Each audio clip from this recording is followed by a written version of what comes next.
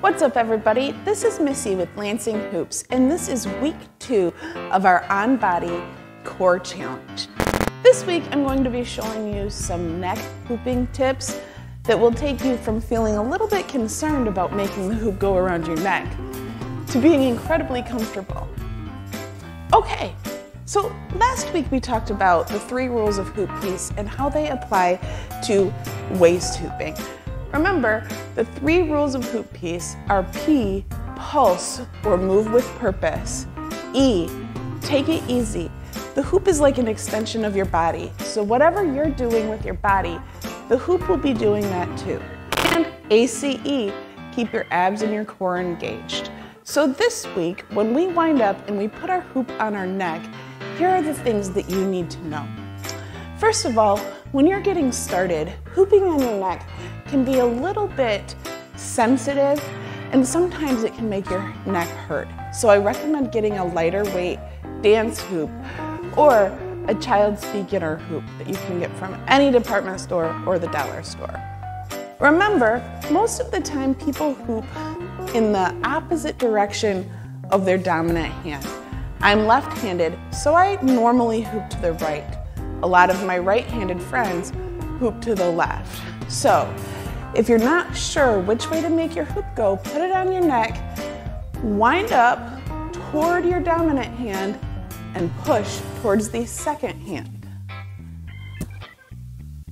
Now, when you're hooping on your neck, remember, the 3rd rule of hoop piece is to keep your abs and your core engaged. In this instance, our neck is part of our core.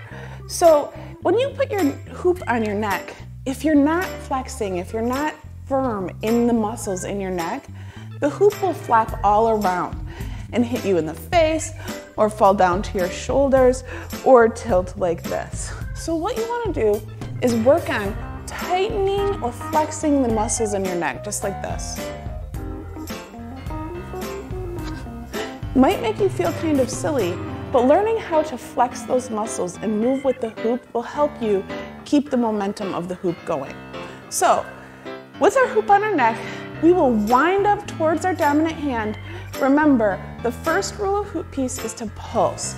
So in this instance, we're pushing our neck forward or side to side, but we're not making big circles with our neck, because that will create too much movement and the hoop will fall. So moving with purpose creates this sort of Mario turtle effect that we'll be using with our neck. Put the hoop on, wind up, and push, or move with purpose. Now you can see the 2nd rule of hoop piece is to take it easy. And you can tell that I'm taking it easy because there's very little movement in my body. A slight movement in my ankles and my knees and into my shoulders. But the biggest movement that we have here is in my neck, and that's because I'm hooping on my neck. Remember, I'm only moving where I want the hoop to move and nowhere else. Taking it easy. Keeping my back straight, up and down. I'm pushing.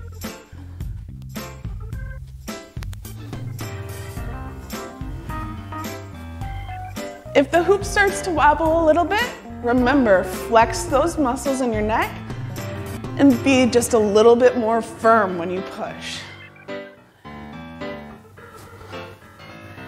If you move faster, you can make the hoop go faster. And if you push slowly, you can slow down the hoop. Remember, you're always moving only where you want the hoop to move and nowhere else in a pushing or a pulsing motion. Take it easy and keep your abs and your core engaged. Remember, this can create some sensitivities in your neck, so only practice for a few minutes at a time when you're first getting started so that you don't create any bruising on the sides or any tenderness. If it starts to hurt, give yourself a break. And always remember the 3 rules of hoop piece. P, move with purpose. E, take it easy, and ACE, keep your abs and your core engaged. Hope these tips for neck hooping helped you. If you have any questions, send me an email to missy@lansinghoops.com or hit me up in the comments and I'll answer below. If you're not already signed up for our core challenge, you can do that today at lansinghoops.com/core challenge. We'll see you next time.